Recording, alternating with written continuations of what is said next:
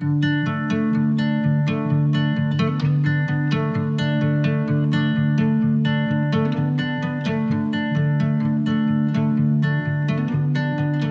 nearly 7,000 breweries in the US now. So coming into this, we looked at what are different ways that we can set ourselves apart from other breweries that are out there. But we said, why don't we do something that's a little bit different, a little bit harder even, and just stick with kind of the German brewing tradition of minimal ingredients needed to make beer.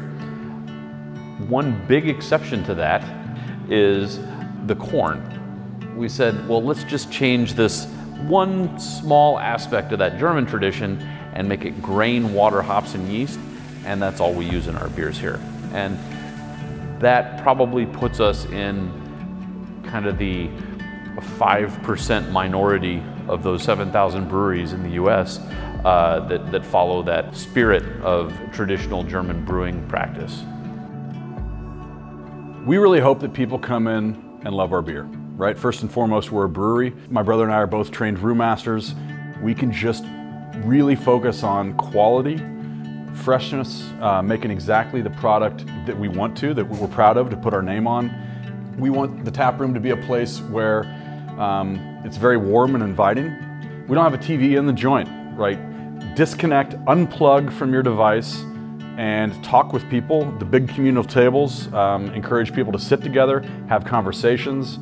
A lot of times you're forced to sit with people you don't know, and that's so healthy and vital for our society, for people to have some beers together with strangers, and at the end of the day walk away having formed a new friendship, rather than just being plugged into a device watching something on the wall.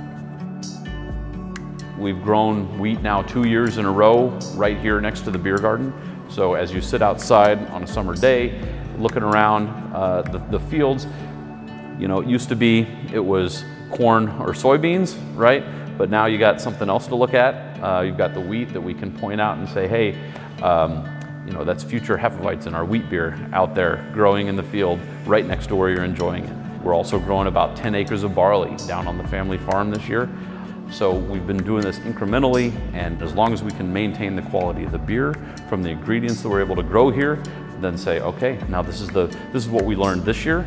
Let's go forward and do better next year, grow a little bit more, and increase that percentage that we're growing ourselves.